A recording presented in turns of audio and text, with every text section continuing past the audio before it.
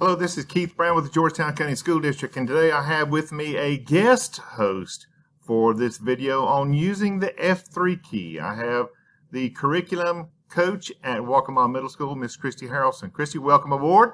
Thank you for having me. All right, so here we go. We're going to look at the F3 key. A lot of people don't know what this little tool does, so I'm going to take this screen down for you, and I'm going to show you what it does. So it's a great way to find out if things on a particular website are appropriate for your students.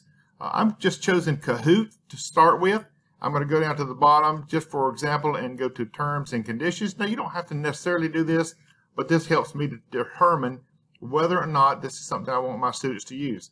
So Christy, if I was going to use this to determine whether or not I was going to have the right kind of thing for my students, what key do you think I would use?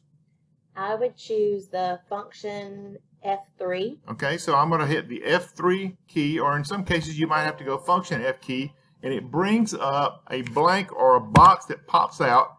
I'm going to use something, let's see, if I used the word age, A-G-E in here, and then hit my enter, it's going to show me the times that the word age or a part of the word age is in these wordings or the terms of service. So I can scroll down, and everywhere on the side where you see these little marks on your websites, you will see those words. Down through here, I don't see anything that really says age. I was looking for maybe age 13. I don't see anything down through here.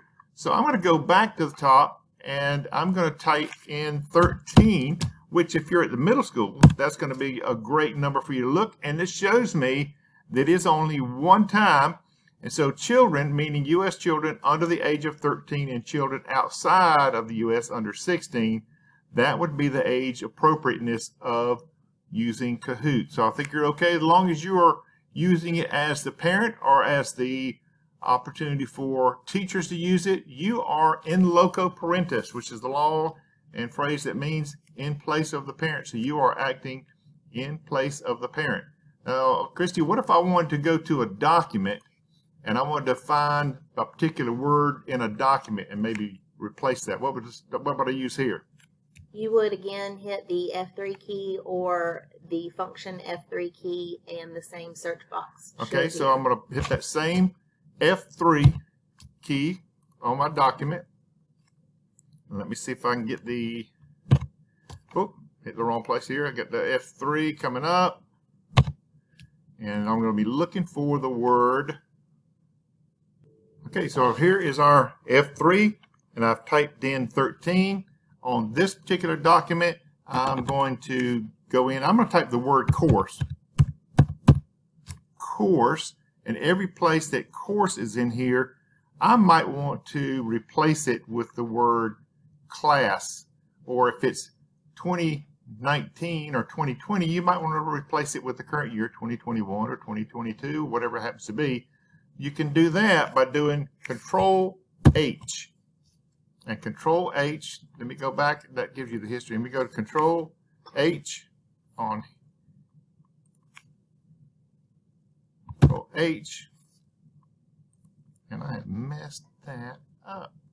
Now I'm straight, so I have Control H, and I'm going to look for the word course,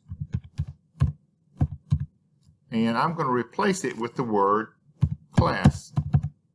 And hopefully, I'm going to replace all, and everywhere you see the word course, you should now see the word class. There's class, class, and everywhere else. So I hope this has helped. Take care.